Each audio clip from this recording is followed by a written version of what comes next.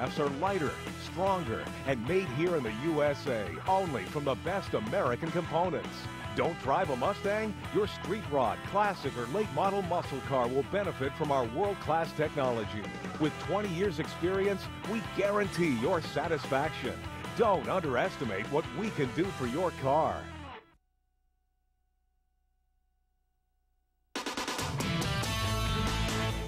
Good morning. It's Tuesday, and I'm Robin Meade. So glad that you're with us today. Let's talk about what we're going to be talking about here. The $787 billion stimulus bill is going to be signed today. So what you can expect as the president tries to revive the economy. And 20,000 people could find out this morning if they're going to be out of work, but California is not the only state having massive financial problems. And then a woman is mauled by a 200-pound pet chimp, and it's not the first time that the chimp caused some trouble.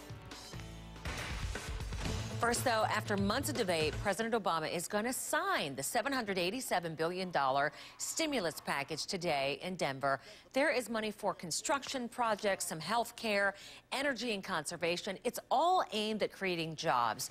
Now, most workers will get a $400 tax break. There's also help for the poor and the unemployed.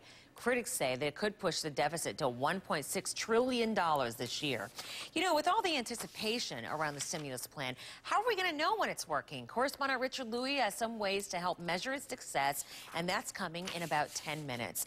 This just in, though, the country's leading seller of pork products is laying off 1,800 people. Smithfield Foods says it is closing 6 plants as part of an overall restructuring. Now, also new in the last hour, Liberty Media is making a major investment in Sirius Satellite Radio. They're putting $530 million in loans into SiriusXM in exchange for 40% of their stock and seats on the board. Investigators could soon have some more answers about what caused a plane to crash near Buffalo. They say that they recovered some of the plane's components that may show what the pilot did in the final moments. Ice buildup is among the possible causes, but investigators are also checking the pilot's reaction. They want to finish collecting the debris by tomorrow. There was a very difficult moment yesterday for the people who lost their loved ones on that flight. They visited the crash site and left roses to remember their loved ones. Just this morning, we learned a police helicopter saw some people who were not supposed to be there. When the trooper and deputy went to talk to these individuals, it was a 41-year-old man with his 13-year-old son and another 27-year-old Clarence native. They were videotaping it. The family visit, and at NTSB's request, the camera has been seized and the tape, and it will be reviewed by the federal officials to see if any crime was in fact committed. 50 people died in the crash on Thursday. Another $4 billion of your money is going to General Motors today. It is the latest installment of a government loan to help the troubled automaker gear up for restructuring. But today's also the deadline for GM and Chrysler to give the White House their plans to turn things around. It's not that they're not selling cars. They just have way too many plants for the number of vehicles that they are selling now.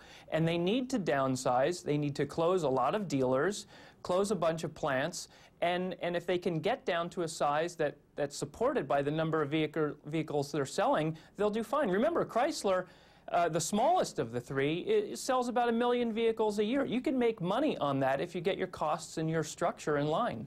Well, meanwhile, GM is scrambling to win concessions from its debt holders and the Auto Workers Union. People briefed on that situation say that the talks are making progress, but deals may not happen until after today's deadline for a restructuring plan. We now know that at least 200 people have died in Australia from raging wildfires. Teams are still trying to identify the victims, and some may never be. One firefighter was killed in the recovery effort. Thousands of people have been forced from their homes. Police believe that 2 of the fires were set on purpose. One person is charged with arson. California is nudging a little closer to a financial crisis. State lawmakers say they're still 1 vote away from approving $14 billion in tax increases. Without an agreement, the state won't be able to pay its bills and fix a $42 billion budget deficit. The governor is about to begin the process of laying off 20,000 state workers and stop spending on more projects.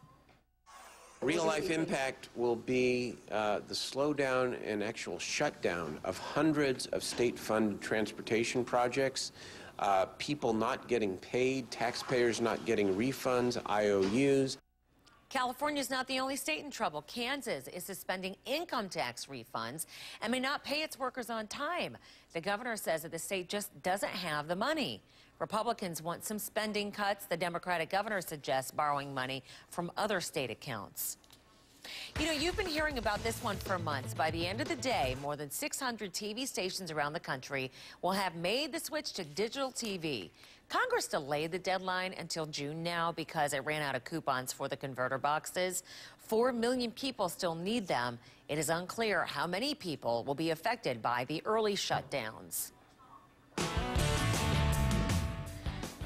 Did you just feel tired all of a sudden? Well, let me wake you up here. 5 minutes after the hour, Bob is going to show you the West Coast. I know you're the folks getting up right now. Good morning. Yeah, good morning, Robin. Tough weather for you, especially when you get to places like California, back in towards the Four Corners. A lot of snow, too, potentially there for western Colorado, parts of Utah and Idaho as well. It's a fractured weather map. You have a bunch of low-pressure regions that are actually going to combine into one. That's going to be later this afternoon and tonight around the plains. But right now, a couple of areas of low right around Wyoming and another one by Idaho. Light snow across western Colorado, some light snow also. When you get it towards Salt Lake City, about 2 to 4 inches of snow there. Winter weather warnings are up. But look at California. The rain continues to come on in, especially just north of Long Beach in towards Los Angeles, and it's turning into snow for the spine of the Sierra Nevada. Also, rain getting in towards San Francisco and Sacramento. How about some of the rainfall totals from yesterday alone? This doesn't take into account 2 days ago.